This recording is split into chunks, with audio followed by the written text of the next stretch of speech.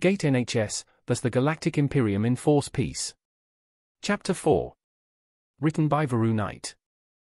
Pina was amazed. They were flying in the air, at a speed not even the Wyvern riders would be able to reach.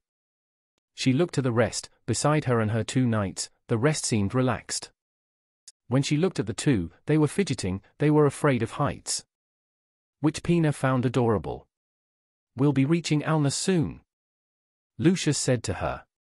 "So soon? We're only just flown for half an hour," Pina exclaimed. Pina looked over the window and saw a massive fortress in the shape of a star. She saw the monstrosities that the JSDF have. She saw the iron elephants shoot out powerful explosions of magic right into the mountains. The iron Pegasus circled about the base, patrolling their boundaries. As the Firefly began its descent, she caught a glimpse of the rifles being fired at. "Is everyone in the JSDF all mags?" Pina muttered. "No, they're not. The same to the Imperium. It's a weapon that made JSDF efficient against the Empire," Lucius said as he caught the attention of Pina and two of her close allies. "How does it work?" Pina asked again. "Put it in your terms, a piece of lead we call a bullet was enchanted with magic and placed into the cylinder of the rifle. Looking at the model, that's a Hoa Type 64. Judging by the vehicles here, I think the JSDF have purposefully equipped their soldiers with Cold War-era weapons," Lucius said. "I think it's cost-efficient. That said, I have to say truthfully that you foul Martians are too backward. Too backward, I say North Korea would be able to rule you over with ease. If you're wondering, North Korea is another country that to our standards, is backward." The fact made Pina shocked. It means that the Empire is far weaker and had no chance of winning. Even a grunt in the Legion would understand the severity of the fact that a nation considered backward can rule them over. Still, Pina was curious to know how the young master of the Imperium would know. The Firefly class landed right in front of the Alnus Gate, where a few people have been waiting for their arrival. Lucius was first to walk down the ramp, followed by Pina, Bozes, and Panache.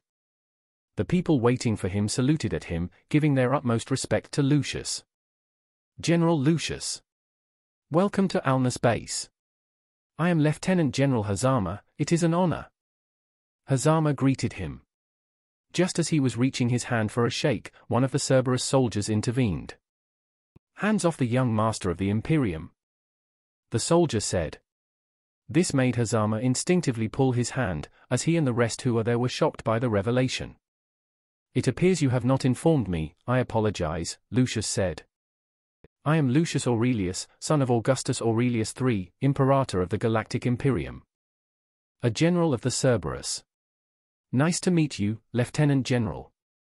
Lucius reached his hand out, as Hazama shook it. "Well, I apologize.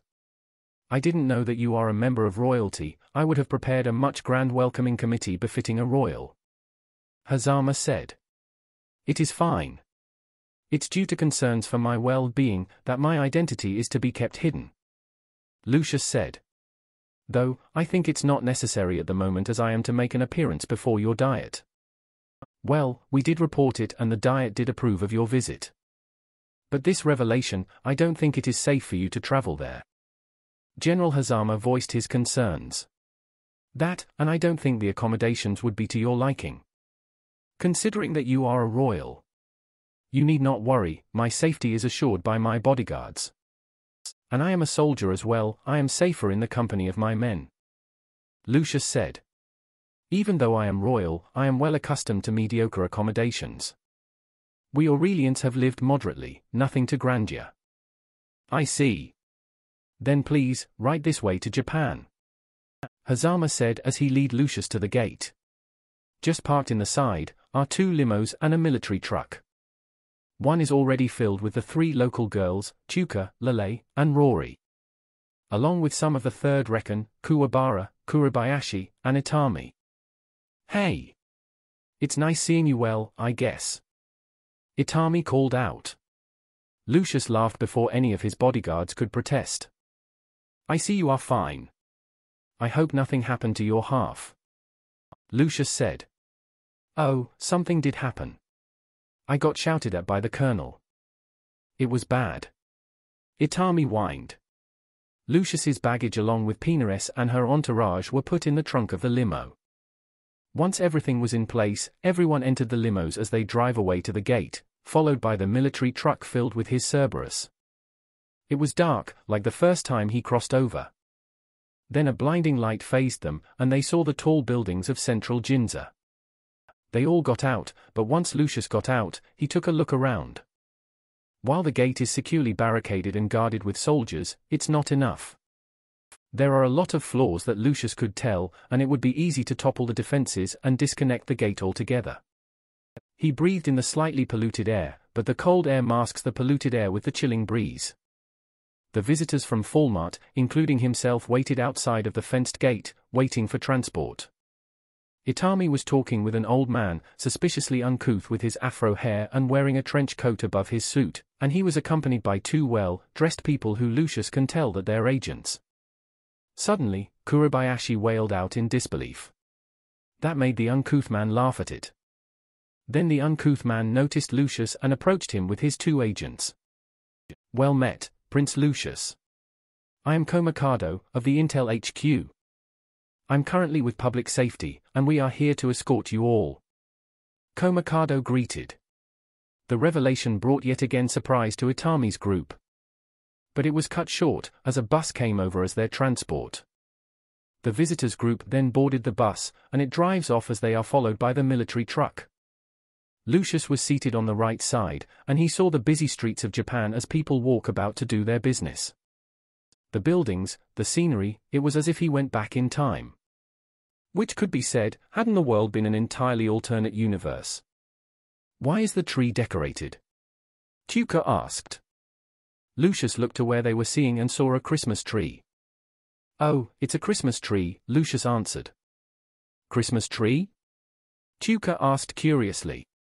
It's a decorated tree in occasion to celebrate Christmas, a worldwide holiday celebration. On the eve of Christmas, families and loved ones come together to have a feast, to rekindle the joyous relationship between them, and to have fun. Lucius explained. In the morning, families and loved ones give presents to each other, to show how much they appreciate each other. Do the Imperium celebrate Christmas as well? Itami asked. Yes, only on human, majority planets. Though it lost the religious meaning of it, it's still a celebrated holiday for everyone. Lucius said. The bus stopped at a clothes shop. Itami explained that Tuka would need more formal clothes to appear in the diet, and jeans are not formal. So while they shopped for Tuka, Lucius just waited at the bus. It didn't take long, to his relief. And the bus drove again until it stopped again for lunch. And who would have known, Itami decided that they have lunch in one of Lucius's favorite fast food restaurants, Ushinoya. He was ordered a gyudon, along with a raw egg to top it off. As Lucius was about to crack the egg, Pina, Boses, and Panache were rather hesitant to eat it. But in the end, they relented and ate it. It was a great choice to make, as they began eating heartily, savoring the flavor. After all that, they resumed their journey. And finally, they reached the Parliament building. There were no news crews outside, and it's great as he doesn't want attention, not yet. He stepped down from the bus, only to notice that the three girls with him are not. The princess and her entourage are to meet the advisor of the Prime Minister and the Foreign Minister, Kuwabara explained. I see. When will I get to meet them in person? Lucius asked. Soon, I heard. But now, the Diet and the entire world are expecting you. Komikado said. Lucius followed leading Komikado, right to the conference room where the many important figures of the government of Japan are waiting. Along with local and international news crews, with many of them are from international crews across the world. This is due to leaked information spread about a week ago, and it's about a more advanced civilization existing on the other side. The information came with sightings of the Imperium's aircraft, which stunned the international community as a whole.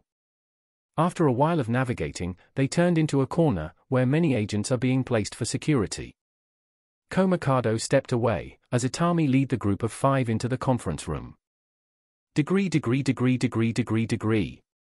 It has been 4 months since the last attack on Ginza. The first question and answer session regarding this matter will be held in the Diet today. A news crew began their reports of the event. In addition to the SDF personnel who have been on the ground, there will be local refugees. As well as what the SDF have dubbed, the most esteemed guest will attend the Diet session.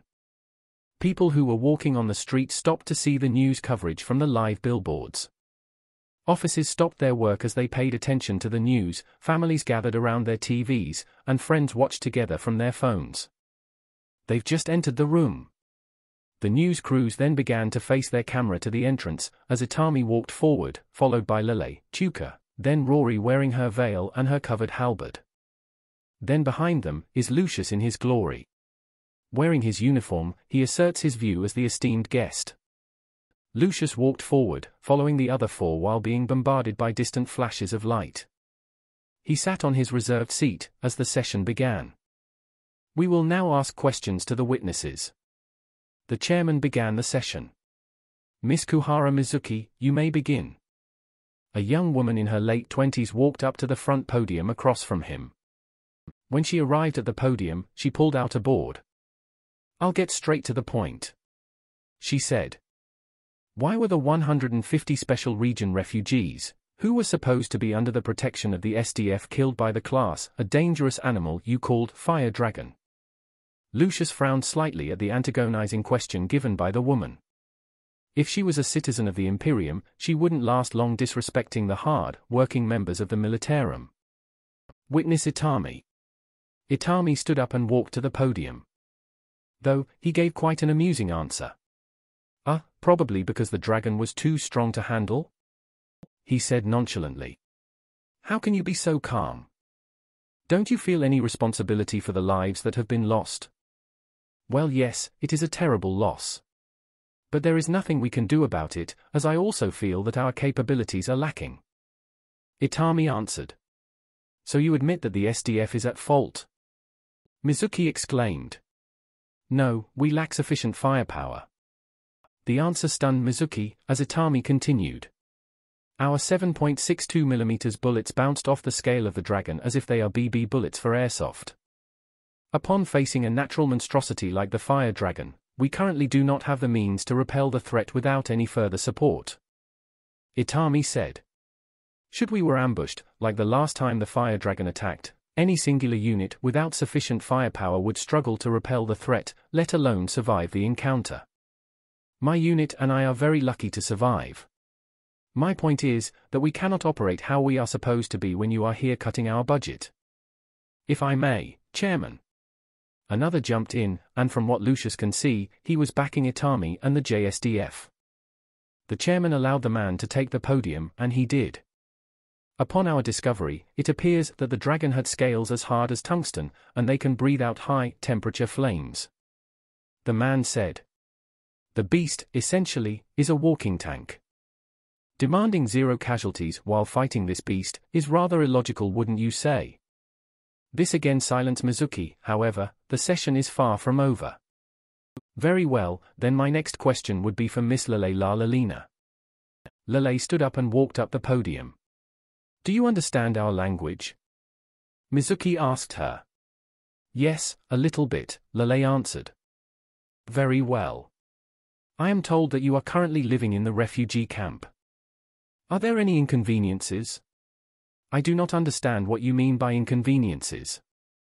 But if what you mean is that everyone has freedom, then that is true for everyone. Lele replied. I'll change the question. Is there anything you require lacking in the camp? Food, shelter, clothes, employment, and spiritual needs are all met. If we ask for more, it would be met.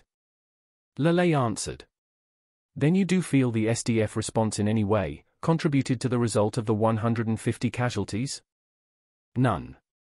Lele simply said. Lele stepped down, as Chuka was summoned to the front for her testimony. My name is Chuka Luna Mosso, daughter of Hodaliu Ray. She introduced herself. I am an elf of the Lodo Forest clan. Forgive me to ask, but are those ears real? Mizuki asked her. Yes. These ears are real. Would you like to touch them? Luna offered. She brushed her hair aside, and she placed her ear for display as she toyed with it twitching. Murmurs of awe began to fill the room, as attendees began to film the rare event before their eyes. Well then. Do you find anything peculiar with how the SDF handled the situation when the dragon attacked? Mizuki asked her. Forgive me. I was unconscious at that moment, so I have no idea what has transpired. Tuka answers her. Tuka's answer wasn't satisfactory for the Diet, so Rory was called up front. Ms. Rory, please describe your life in the refugee camp. It's simple. When I wake up, I pray. I received life, I pray. And at night, I sleep. Rory said. Pardon, but receive life? Yes. I eat, I kill. I make offerings to Emloy. A lot of other things. Rory answered. Seemed nerved by the fact she casually said kill, Mizuki then reworded the question. By the look of things, it seems that you have lost someone dear to you. Do you feel the SDF is responsible? She asked. This confuses Rory, as to how she was perceived to be in mourning. Lucius caught on to what the woman was trying to do, and he frowned at it. According to the reports, 4 of the refugees were killed in the dragon attack. Whilst the SDF suffer no casualties nor a single injury. Mizuki pushed on. The soldiers who were supposed to defend you put their lives and safety first, and at the end of the day civilians suffered the most. This warranted a reaction of shock. It was what Mizuki wanted, but not for the same reason. Now, tell us what you see. The exposed truth behind the SDF. She pushed, thinking she won the jackpot. Oh, you fool. You utter fool. Lucius thought. Are you stupid?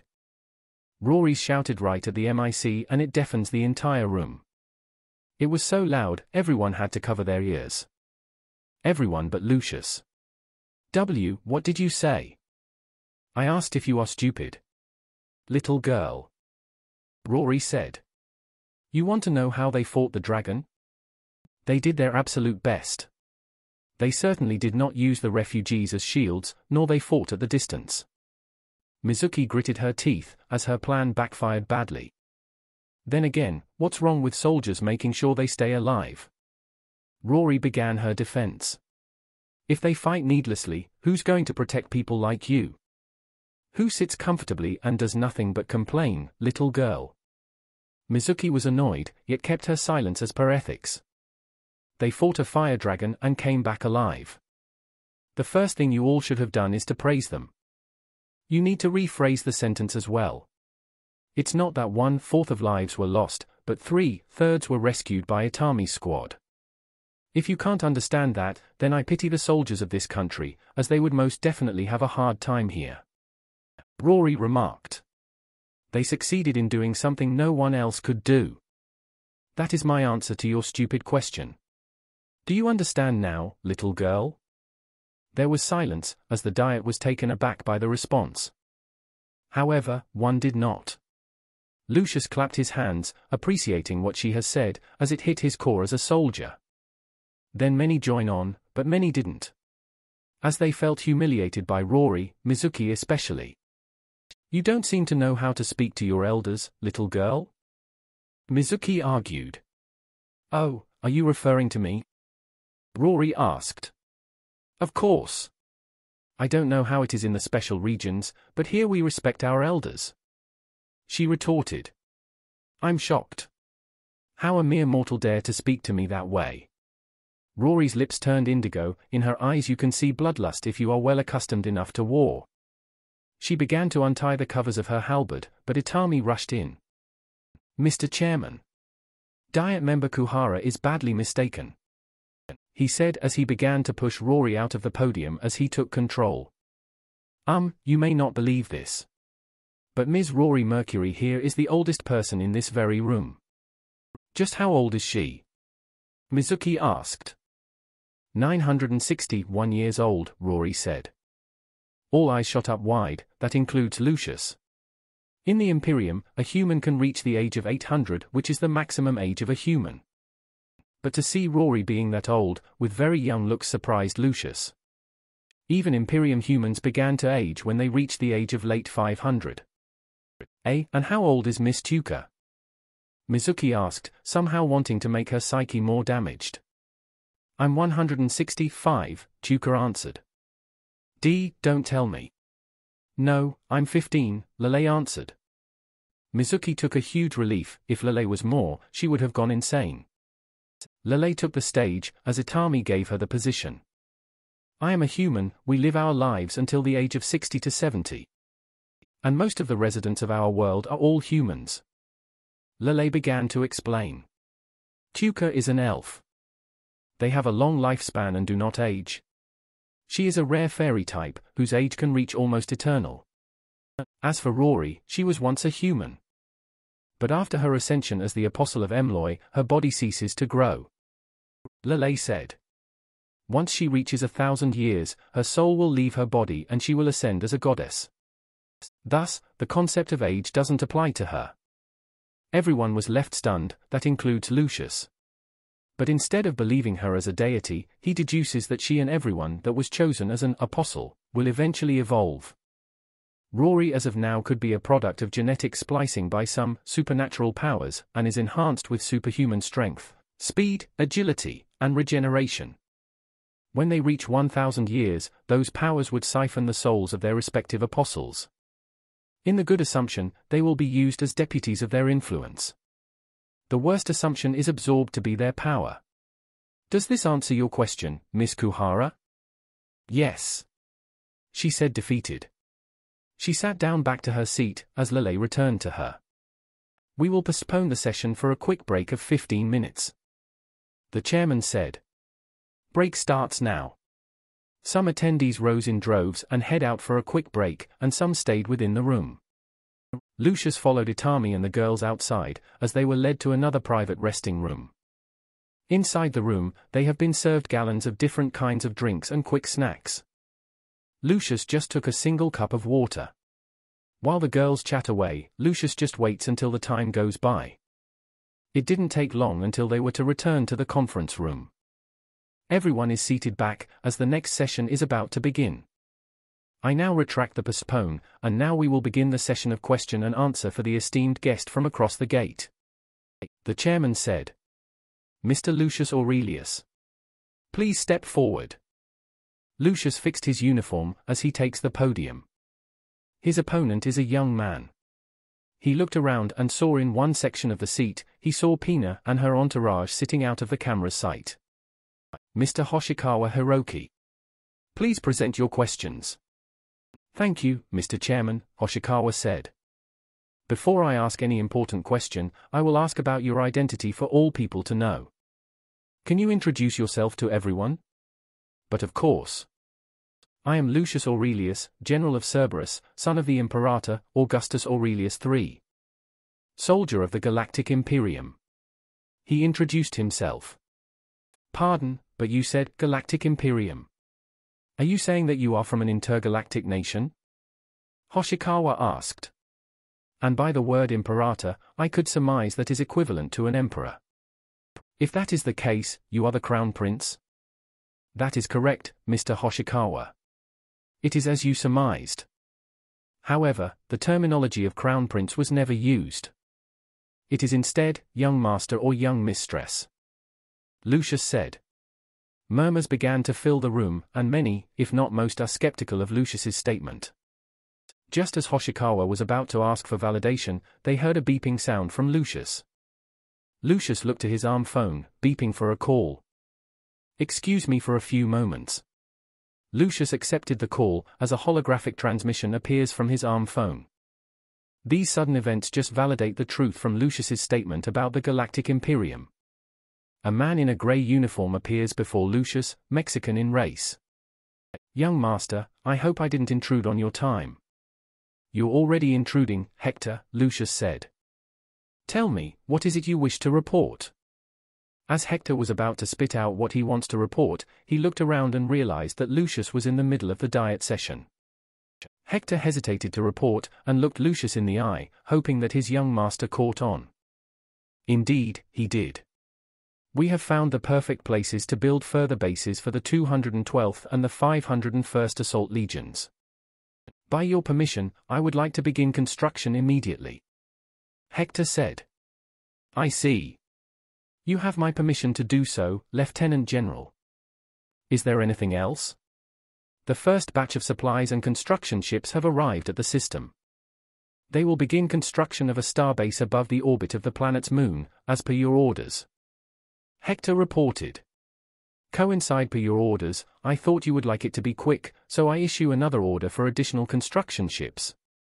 That is all I have to report, young master. You are right in issuing additional construction ships. Well done, and thank you for the report, Lieutenant General. Hector saluted away, as he terminated the connection as the projection died out. Sorry, a small interference. What is it that you wish to ask? Lucius said. Well. I was about to ask you to validate the existence of the Galactic Imperium, though I guess that transmission is evident enough. He said. Oh, is that all? Of course, I would be more than happy to show you more validation. Lucius replied. As soon as he said that, he pressed a button on his arm phone, and from it, the arm phone puts up another projection. This one, however, is much larger and enough to fit the room. The projection then showed everyone in the room, and everyone else in the world watching a projection of the Milky Way. The Galactic Imperium spans wide across the galaxy. Overlord to many tributaries, and one of the protectors of the galaxy. The galaxy is then highlighted on a map. It shows where the territories belong to the Vor Holy Guardians and the Arcadian Peacekeepers and their tributaries, where the Imperium is and her tributaries, and the many other free stellar nations who are with or without the influence of both the Galactic Custodes and the Galactic Council, and the still many uncharted regions of space in the galaxy. And to their immense surprise, the largest of them all is the Galactic Imperium itself. Under the Galactic Imperium, all races are in peace and prosperity. And when I mean all races, I mean not humans with different phenotypes. Like Asian, African, Caucasian, and all that. Lucius said. I mean all races. The Twaxildars, the Multics, the Gulk Furkians, the Zadrans, the Mtokians, the Durons, the Minirians, the Vors, the Arcadians, the Corinthians, and many other races of the Imperium. All humanoid and non-humanoid, united as one entity. Then the map disappeared as images and footage of many races of the Imperium worked together with humanity, in total harmony and peace. In the many branches of government, to the simple occupations such as constructors and clerks in a supermarket. For the last 1939 years, the Imperium strives through unity amongst her people. We developed our technological abilities, which many humans of old would not even begin to imagine the possibility. Lucius continued. Our people thrive through long years of life. Our starships are numerous and mighty, as is our military. We terraform barren and inhospitable planets, into ones where many races could habituate. We harness the power of the stars, creating near, limitless energy for the next millions of years to come. Almost everything of consumer product is cheap, and all public services are free. Free healthcare, free energy, free education. And yet, we still wish to grow. The projection then showed the many things that Lucius mentioned. From the people who enjoyed the necessities and public services, to footages of barren planets, and moons terraformed into the needs of the Imperium, as well as many Dyson spheres in uninhabited systems to harness the energy of the sun. Then footage of a classis docked in one of the many military spaceports, and soldiers maintaining peace in troubled planets and interacting with the populace in the more stable planets. The Imperium, despite all her greatness, is still willing to grow. We believe that in the vastness of the galaxy, we as people must be humble and keep growing and improving. The universe as a whole is large and ever expanding. And within the universe lies the many uncharted and mysterious galaxy. Lucius said. Who knows what is out there beyond our galaxy? The Imperium and her allies must be ready. Danger lurks within the deep space, and it is up to the Imperium to defend the galaxy. The universe, if it has to. The projection then shifted into the image of the golden shooting star of the Imperium, as she fluttered proudly in the sky. The projection ended, as the arm phone was deactivated. Everyone was in awe, shocked even. Many left their mouths hung open, out of shock and awe at what they have seen. Does that validate enough, Mr. Hoshikawa? Lucius asked. Why, yes. It certainly was more than enough. Thank you, Hoshikawa said as he straightened himself up. On to the next question, Hoshikawa said. We have encountered your armed forces on several occasions, the last one was the siege of Italica. The JSDF reported to us that they have spotted a massive concentration of force near the Gate of Hellness. I must ask, however, what was your purpose in the special region? Oh, it's very simple. I heard that you were also under attack by the savages of Sadira, which is the same case as us. We were too under attack by them.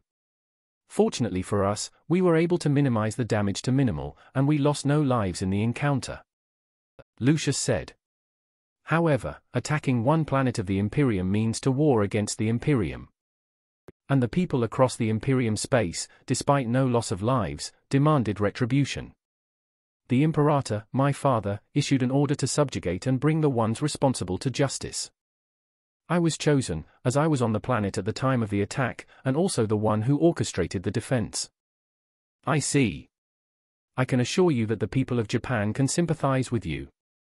The attack was sudden for us as well, and many of our people died, Hoshikawa said. How many of them attacked? Around 250,000 attackers, if I recount it right. I give the order to repel them and organize the defense, and succeeded to neutralize many, and left at least 30,000 men. With 20,000 of them I release them back to tell what happened and what will come after, Lucius said. And now, we're there to enact retribution. I see. I would like to ask you another question, Hoshikawa said. According to the JSDF, you requested that you attend the Diet as well. Why is that? Well, I did say that I would like to visit Japan. After all, it's not every day get the chance to be in an alternate world of your own. That, in the 21st century no less. It's like time travel to the past, only it's not your reality. It would be an adventure, Lucius said. That said, that's not all I wanted to do. And what other things you would like to do? Hoshikawa asked. Lucius gave a smile, a warm yet somehow everyone can feel there was another meaning behind it. Of course. The other thing that I would do, is spread the word of the Galactic Imperium. To invite everyone of this Earth, to join the Imperium as we open our arms to welcome, Lucius said. Simply put, I wish to invite every nation on this Earth to join the Imperium. Murmurs filled the room, they were surprised by the turn of events. And why would you like to do that? Hoshikawa asked again. Simple, Mr. Hoshikawa. You are humans. All of you are. Regardless of phenotypes, beliefs, and differences, you are one race. The human race. And as a fellow human race, I must invite you all to the Imperium's arms, Lucius said. Of course, this is the 21st century on Earth. And as a human of the Imperium, I know that the centuries before our era of revolution are an era of chaos. Chaos. You are all against each other's throats for the past 3,000 years. Our 21st century almost came to a world war that could annihilate all life on Earth. Sure, our unification war wasn't that different, only ours simply to unite all mankind while yours would probably be for one's self-gain. A shocking turn of events, but the people of the Diet and those who attended weren't surprised as he is right. The world they are now is a world of constant chaos. Tell me, when was the last time humanity unite as one? The last time would be around 3 decades ago when the world unite to solve the issue of the hole in the ozone layer. And after that? The unity of humanity crumbled, and you all went back to at each other's throats, Lucius said. I know the world has many massive crises.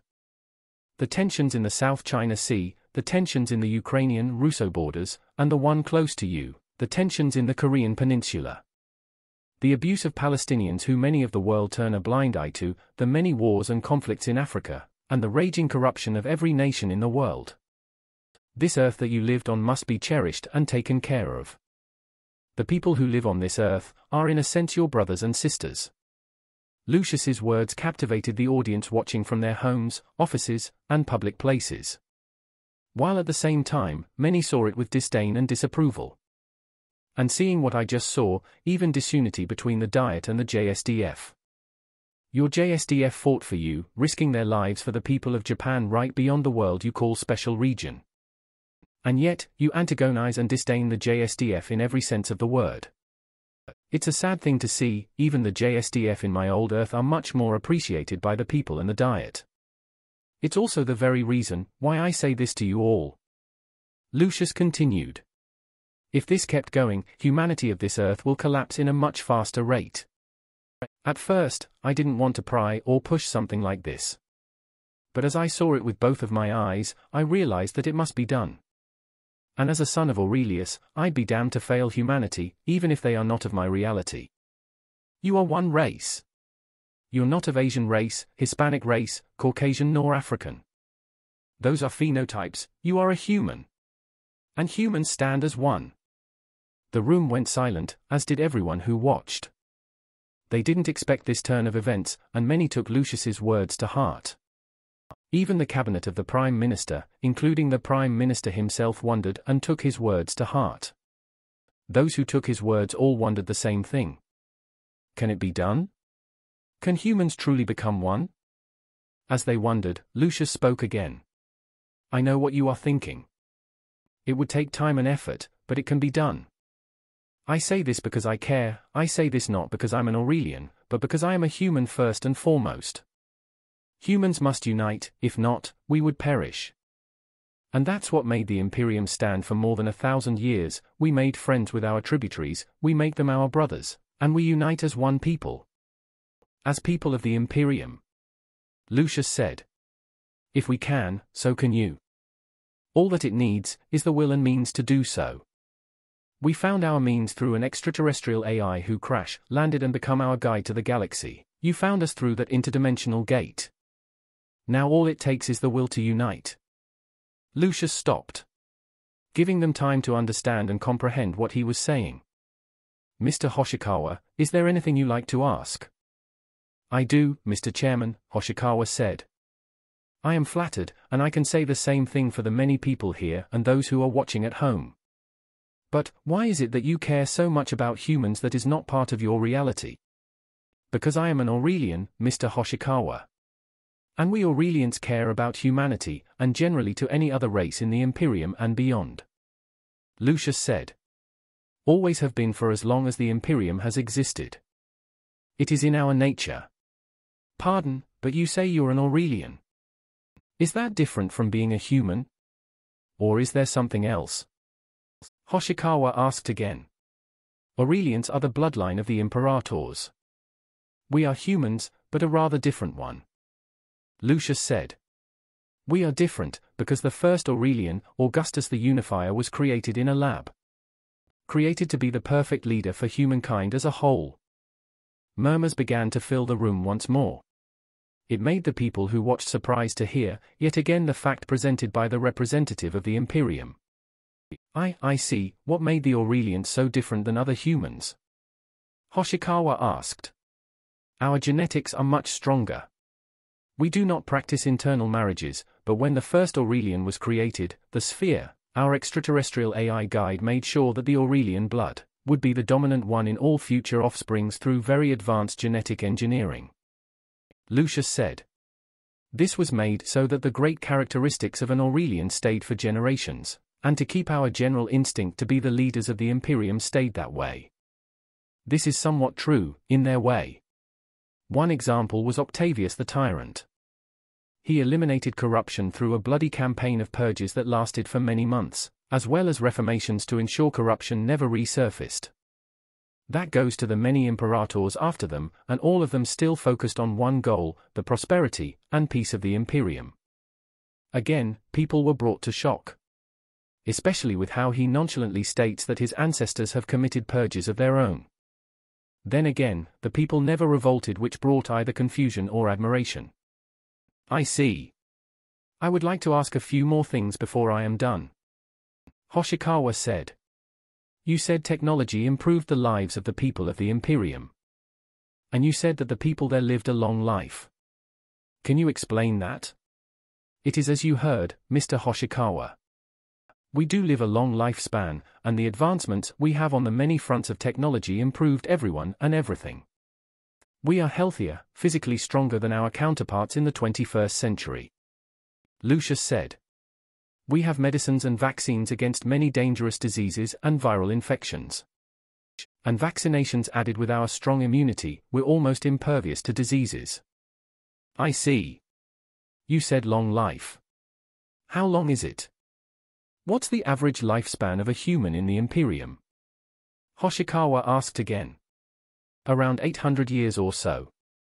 Our average lifespan would be around 800 years, after that many didn't live long. Well, it's actually because of the war in heaven many didn't see their age pass 400, let alone see it until 350. If you're wondering what my age would be, it would be 289 years old.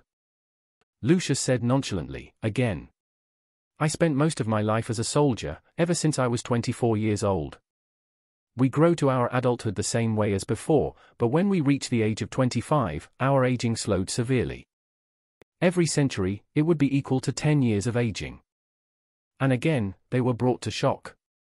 To think that humankind would reach such feats. But there's one thing that they are most interested in, the mentioned war in heaven. You mentioned something about the war in heaven. What war is that? Hoshikawa asked.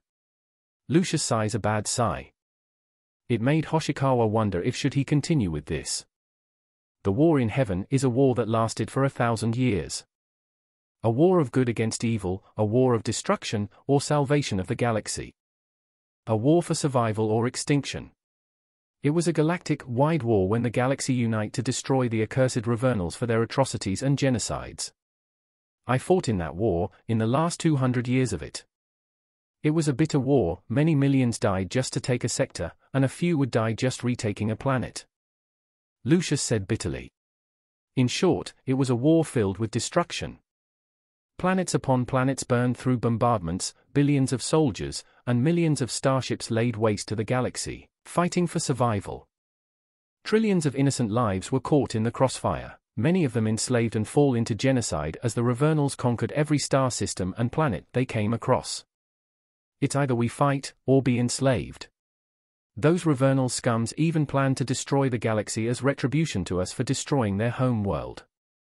In the end, we won. And Ravernal survivors are hunted down and killed, and the Ravernals went extinct.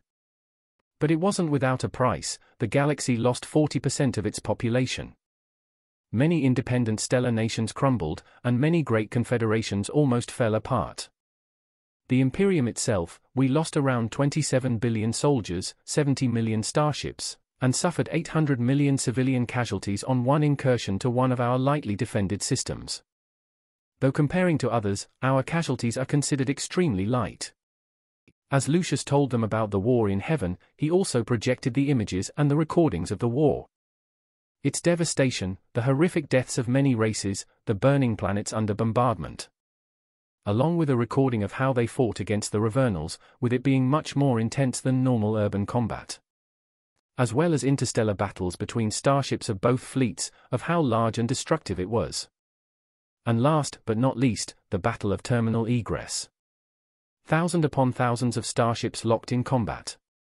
The battle lasted for days, it filled the entire system with the starships of both fleets as they tried to defeat the other. In the end, the Imperium came up top, with the colossal device destroyed and the enemy fleet destroyed. Hoshikawa regretted his question about the war in heaven. Many were unnerved by the description given by Lucius. So many death and destruction, they didn't comprehend the such scale of war caused that many deaths. Especially the JSDF and the main cabinet, they've seen how the Imperium fought on the siege of Italica. Is that all that you wish to ask, Mr. Hoshikawa? That is all, Mr. Chairman. Just as before Hoshikawa stepped down, Lucius spoke. Before we end this, one word of advice. Lucius said. Humanity must unite for your sake. If not, you would not be ready for the horrors and dangers deep within the darkness of the galaxy. Lucius said. Lucius stepped down from the podium and returned to his seat. It didn't take long for the session to end, leaving a great impression of the Imperium to the world. Just a few minutes after, calls came into the Japanese Foreign Relations Office. Sugawara of Foreign Relations was exhausted from receiving the calls coming, demanding one thing: an official meeting with Lucius Aurelius. The same thing happened with the Prime Minister's office, as the Prime Minister received from many world leaders and demanded the same thing: a meeting with the young master of the Galactic Imperium, Lucius Aurelius. Lucius is now in the bulletproof limo of the Prime Minister. With him are Pina, Bozes, Panache, and another soldier of his personal Cerberus unarmed. Lucius was invited to meet the Prime Minister directly, for a more formal meeting with him and the cabinet of his government. He agreed, with the condition that Pina and her entourage are with him to attend along with 2 of his Cerberus soldiers. Pina and her entourage finished their meeting with Sugawara and Shirayuri Leiko and managed to follow the rest of the diet session. One thing is for certain, it was mind-blowing. She was too amazed to form words when Lucius's magic device projected such clear images out of thin air, along with what seemed to be live moving recordings, the same as the one the Japanese call a TV or a video as they refer to it. She, amongst the many who witnessed his statement, was in awe. To know such a prosperous civilization, it was not out of spite if anyone from the Imperium saw the Empire as backward or barbarous, because comparing the Empire to them is like comparing an ant with a god. It was also a complete shock for her to know that Lucius is around 200 years, much older than the elf. Of course, the frightening thing about the whole session was the imagery of the devastating war of the war in heaven. Such scale of warfare and destruction was unbelievable for her. If she hadn't known better, it would be a war of the gods. To destroy worlds at a whim, to massacre populations at that scale, terrified her. Even more so that the empire which she is loyal to is fighting a war against the Imperium. She already knew that the Empire should sue for peace, and surrender if they have to. After that revelation, it gives her much more motive to completely sue for peace. If not, they could just be destroyed with impunity. Even though they are heralded as guardians of many worlds, they too have limits. She only wishes that she could reason with them before their patience runs out. The car stops, as Lucius arrived at the office of the Prime Minister. Lucius alongside Pina and her entourage stepped out of the limo, as they were greeted by a well-dressed man waiting. "Mr. Lucius. I am Sugawara of the Foreign Relations Office. It is an honor to meet you in person." Sugawara greeted. "Likewise, Mr. Sugawara, it's a pleasure to meet you." Lucius greeted back. The two shook hands, as he and Pina's entourage was led inside by Sugawara and a few of the Japanese Secret Service. After navigating through the building, he and Pina reached the Prime Minister's office. The door opened wide, as he saw several figures waiting for him. He saw the Prime Minister himself, Motoi Shinzo. Then his advisor, Shirayuri Leiko, whom Pina have met a few moments ago. Then the Minister of Defense, Toru Kanu. The Prime Minister stood from his desk and quickly approached Lucius. "Mr. Lucius, it's finally nice to meet you. We have already seen each other at the Diet, but not properly met. I am Motoi Shinzo, Prime Minister of Japan." Motoi greeted as he sent his hands for a shake. "Likewise, Mr. Motoi. A pleasure to meet you as well," Lucius said as he shook his hand. "Mr. Lucius, I am Shirayuri Leiko, the Prime Minister's advisor." "A pleasure to meet you." Shirayuri bowed. "But of course, a pleasure to meet you as well." Lucius gave her a small bow. "Mr. Lucius, I am Toru Kanu, Minister of Defense." "A pleasure," Toru said. "Likewise, Mr. Kanu. It's nice to meet a fellow military man," Lucius said as he shook his hands. Lucius and his group were led to a seat on a large table, as Lucius and Pina were seated on one side, and the Prime Minister and the rest on the other. "Before we begin, I am truly sorry that we summon you so suddenly, and especially after the Diet session. I am sure you are most certainly tired after all that activity." Motoi begins the conversation. "It is fine, Mr. Motoi. I am sure this meeting would have much importance," Lucius said as he smiled. "Well, I would like to ask you something before we begin," Leiko said. "Why are you bringing the Princess of the Shardaran Empire to this meeting?" "Oh, that. Simple, she intrigued me. She has the potential to be a great leader. And since she's now facing two massive powers, according to her sense, it would be great for me to bring her along with me. Lucius said. Let's just say, she's under my tutelage to be a great leader. She could learn many things, and that could shape her into a great ruler in her own sense. My soldier here will act as her translator so that she understands what we are discussing. I see, we understand. Motoi gave a smile. Well then, let us begin our talks. Let us. Now, what's the issue about? Lucius asked. Well, to cut to the chase. Japan wishes to form diplomatic relations with the Imperium for cooperation. In any fronts of advancements. Medical, social, even technology if you could. Leiko said. May I ask, have you thought this through? Lucius asked. Have you thought it through of what kind of response would Japan receive from the international community?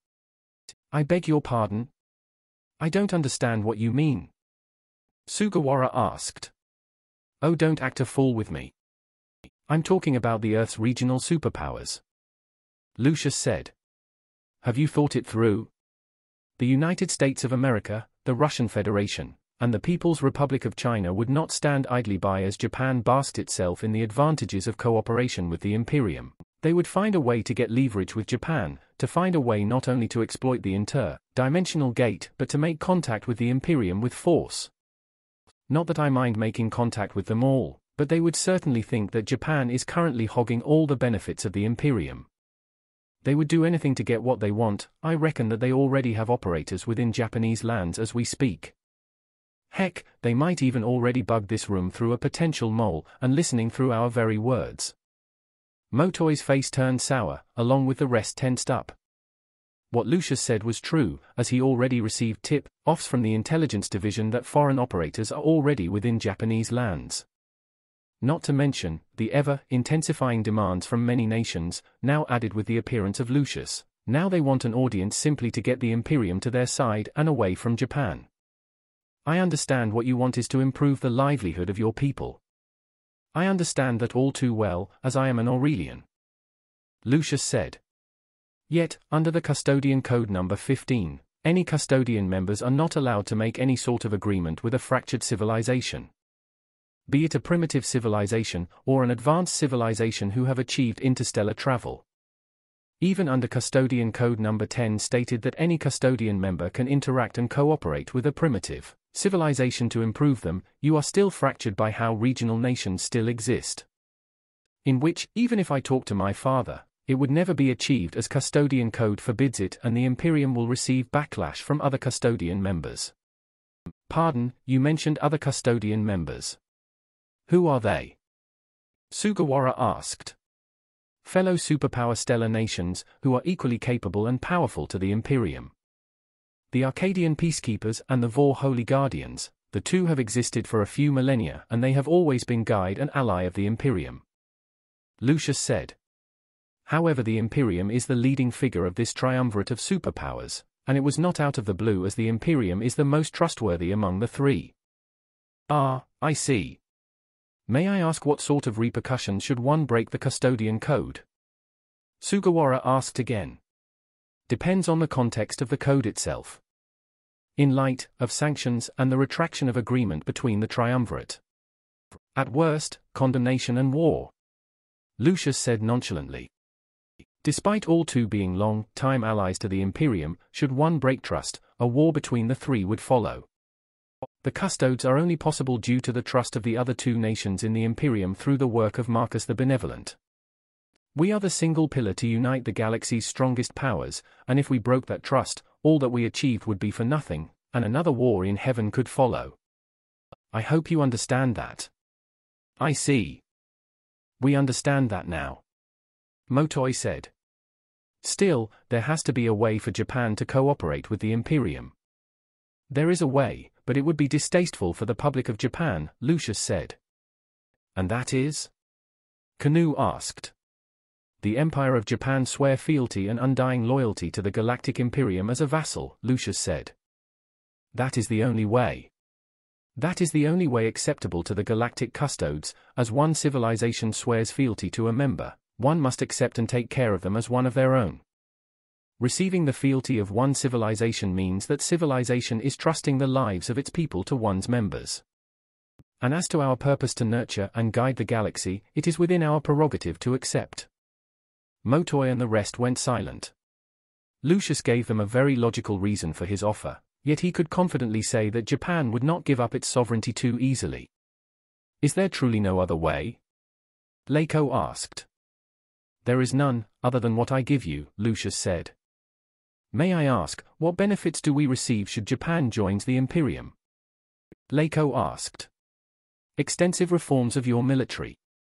Your military will be reformed, and upgrades to your equipment as well. You will receive our humble plasma rifles, the same one that is issued to a soldier of the Imperium that could melt any armor on this Earth. Basically, you will be a dominant force in the Pacific, that is until both Earth unifies. Lucius said. Social reforms will be implemented the same one we implemented in our version of Japan, which I will assure you will be compatible with your people. You will receive free and standardized healthcare, which I can assure you much higher standard than what you have now. As well as mass vaccinations against all diseases we encounter, and mass genetic splices for health and cosmetics purposes. Your young will live a longer lifespan, as they will be spliced as a normal citizen of the Imperium should. I assume there will be things we must sacrifice, yes? Motoy asked. Yes. As to one, this Earth's standard human rights are different from ours. While criminals are not persecuted to be killed on sight, traitors are. People who are categorized as traitors are corrupt politicians, officials of the government, and defecting soldiers. Lucius said. As per Imperator's Law Article 25 Paragraph 10, Law Number 10 of 2133, which said, any government officials that was proven guilty of abuse of authority, corruption, treason, and the like shall be put to death effective immediately, with no chance of appeal. Also in Imperator's Law Article 25 Paragraph Law Number 10 of 2133, which said, any civilian that enters an organization belonging to the government, be it military or non-military, shall resign and forfeit all civilian rights to the imperial government in service to the Imperium and her people. Please understand that this may be harsh, but it came with our experience with traitors who could only do more harm than good. Of course, they are only killed on sight, when they are trying to escape arrest. It's cleared by the judicial court that the conduct must hold trial should the suspect cooperate with authorities to be given a chance of defending themselves. Should one decide to be a justice collaborator, they will be granted a pardon. Motoy and the rest went silent. The benefits are great, though the whole different human rights that the Imperium has put quite a dilemma.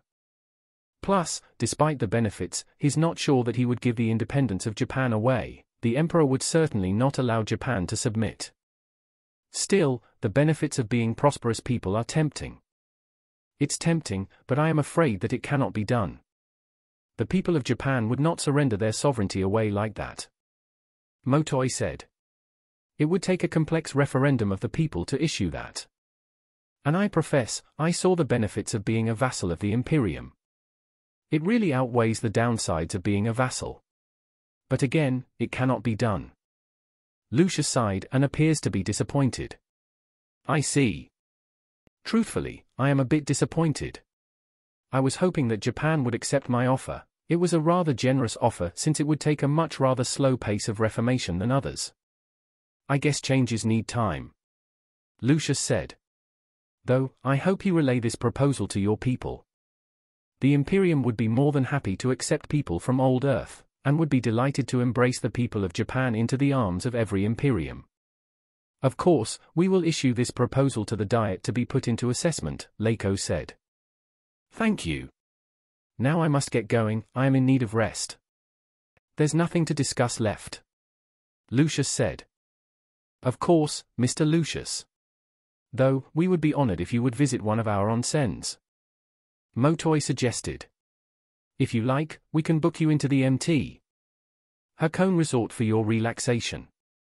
The sudden suggestion made Sugawara and Kano turn their heads fast, as if they were trying to break their necks with the looks of shock targeted at Motoy. Leiko was more refined but was also shocked by the sudden suggestion. A generous offer. Thank you. I accept. Of course, I expect my protégé is invited as well. Lucius asked. We can arrange that, Motoy said. Thank you for your time. Oh, and before we end this, there's one more thing I must say, Lucius said. And that is? Motoy asked. The Imperium would like to invite Japan and the whole world to visit the Imperium. We would like to invite representatives of this Earth to come and visit our Earth. Lucius said. You can bring many people with you. Representatives, military officials, and news crews all across the Earth. You could bring your family if you like to, the Imperium would cover the cost. This is by the will of the Imperator, mind you. The Imperator would certainly love to meet people from our old Earth. This actually caught them off guard, which really wasn't a surprise. They have asked for witnesses from the local population of Falmouth, and now the Imperium wants to ask the same thing. I see. What a surprise. Though, may I ask for what purpose? Motoy asked. The purpose is to simply have the people of this Earth visit their brethren of another dimension. Simply, a ride of motivation. The details are not yet concluded, but the Imperator would certainly wish that visitors of old Earth attend the Imperial Senate meeting. Lucius said. The Imperial Senate would like to know what progress was made. The meeting would be televised throughout the Imperium space, the Galactic custodes, and perhaps throughout the galaxy as a whole. I see, what's the quota of people visiting? Leiko asked. How much as you like. You can bring as many as you like. 100, 1,000, 100,000, heck even 1,000,000 would do. Lucius said. It won't be a burden to us. We've transported and accommodated a much larger size of the population since the war in heaven with all the refugees we house. I see. We'll send this proposal to the Diet as well for assessment. Motoy said. Of course, to the world as well. Lucius shook Motoy's hands, and the rest as well. Lucius left the room followed by Pina and the rest. They returned to the limo, and they left the Prime Minister complex along with the truck filled with Lucius's Cerberus who waited for them outside. Pina and her entourage were silent the whole meeting, but she was paying attention to what had transpired. To think the Imperium was that generous still surprised her. And of course, how the young master of the Imperium refers to her as his protégé. Why did you refer to me as your protégé? Pina asked. Simple, you intrigue me, Princess, Lucius said. You have the potential to be a great leader. Naive, yes. But that could be arranged. Her smile blooms on her face. It's nice to receive recognition once in a while. But her smile was abruptly stopped. Princess. Why do you think I propose them to become a vassal of the Imperium?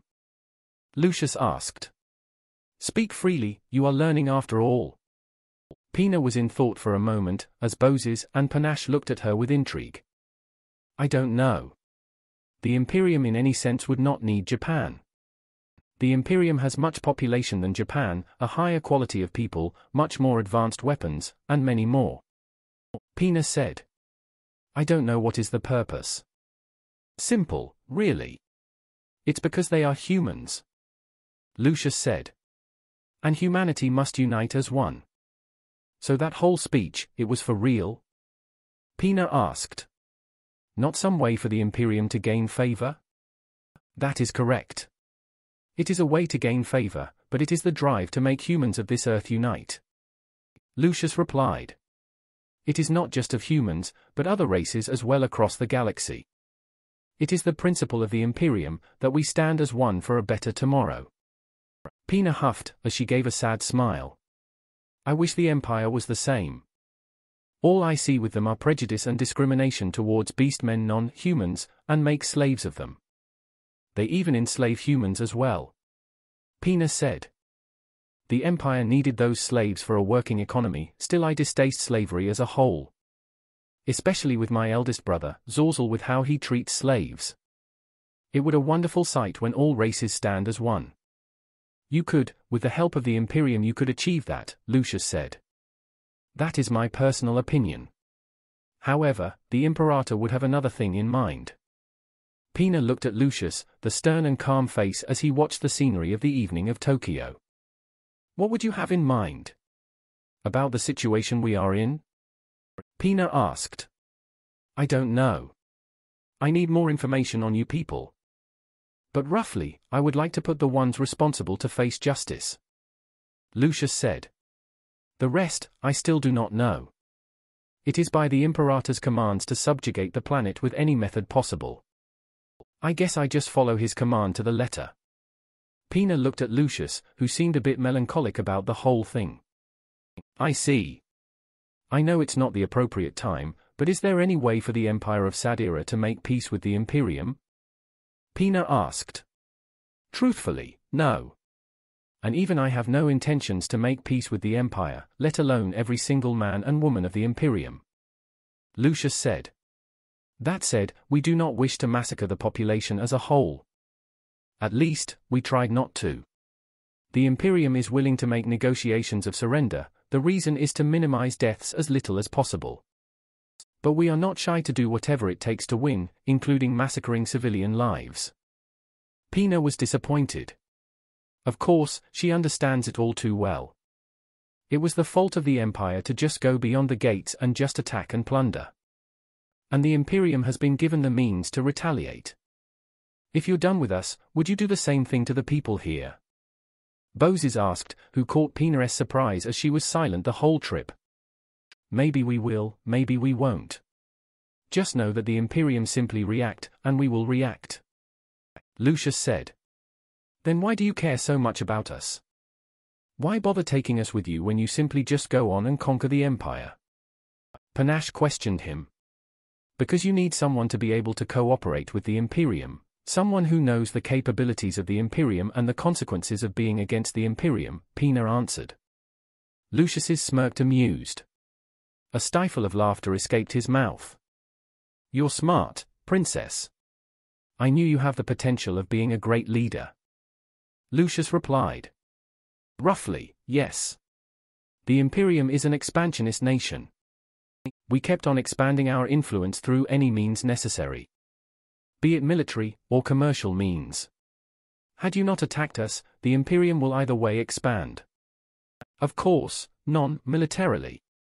Probably through profitable agreement, just the same one as I did to the Empire of Japan. And now, you're trying to get me onto the side of the Imperium, Pina concluded. Isn't that right? Oh, don't be so negative. Well, except for your beloved Empire. Lucius said. Besides, I care about what would happen after the certain fall of your Empire, which is why I'm taking you as my protégé. Like it or not, the Empire of Sadira has sealed its fate with them attacking the Imperium. To this day, we're just holding back. And you know all too well we're holding back. And I think you know better what we care about at this point, which is why I chose you. You're the perfect candidate for the task, as Falmart would need a direct figure to follow. Pina sighed heartbroken. She thought she could reason with the Imperium before it was too late, but the curtains are already closed for any attempts of negotiations before it began. I guess there's no other way, is there? I don't even know if I can do it. Pina doubts herself. With my guidance, you can. Sadira will fall, but your culture will not. Your bloodline will not, and the people will stay the same. Except when we splice them with long life, so not exactly the same. Lucius japed. Your people will thrive for the exchange of a new management under the Imperium. Pina dropped her head low, as she rubs her dimples and forehead. After taking a long sigh, she faced Lucius with conviction. If it's for my people, I will cooperate, Pina said. Princess. Are you sure about this? Boses questioned her. There has to be another way. Panache convinced. Are you all deaf? Or are you still in denial? Pina retorted. The Empire's fate has already been sealed the moment we attack the Galactic Imperium. We could negotiate with the Japanese, but there will be no negotiations with the Imperium. I intend to preserve whatever I can, so I must cooperate. Panache and Boses hang their heads low, heartbroken. They weren't when Lucius said all those things, as they still have conviction and believe that their princess would do something out. To see their princess submit to a foreign rule broke their heart, yet they cannot be mad at her. They have caused her troubles back in Italica, which could have jeopardized their princess's safety. As well, despite the blatant act of treason against the empire, they are loyal to her first and foremost. It was a sad sight to see their princess submit to the invaders, yet as their princess said, there can be no other way. Lucius gave a warm smile, content that the princess is now under his influence. Excellent. You will be treated with the utmost respect by the Imperium, as the governor of the planet. Which later date, you will have full control of your world to rule at your whim. Lucius said. I will teach you all I know about planetary administration. Along all the things about being a governor of the Imperium. Pina was caught off guard by his statement. The entire world, at her command? It's every emperor's wet dream. And he will give it to her just like that? Pina was beyond amazed. Then again, to be overlords of hundreds of thousands of worlds, giving one to her would be the equivalent of giving her an old shoe. I see. I look forward to being under your guidance. Pina replied as he gave a slight bow, to which Lucius responded with the same thing. Say, may I ask? What was it that the Japanese talked to you about? Lucius asked. Well, they were talking about prisoners from the last attack. They have at least 6,000 men of the Empire captured. Pina said. They said they are willing to release them, in return for favors and rights to use the natural resources. Figures. I just wanted to make sure what I suspect. Lucius said. They'll exploit as many resources they can, and then when they're done, or everything at full mark wasted, they'll leave you collecting scraps. Is that so? Well, what do you think we should do about it? Pina asked. I have a plan for that. Though, first we need to finish what resistant Sadira has to offer with whatever method we can do. Lucius said. Of course, with your help. The whole ride back to the hotel was silent. It was appropriate. After all that busy day, a little silence is welcomed.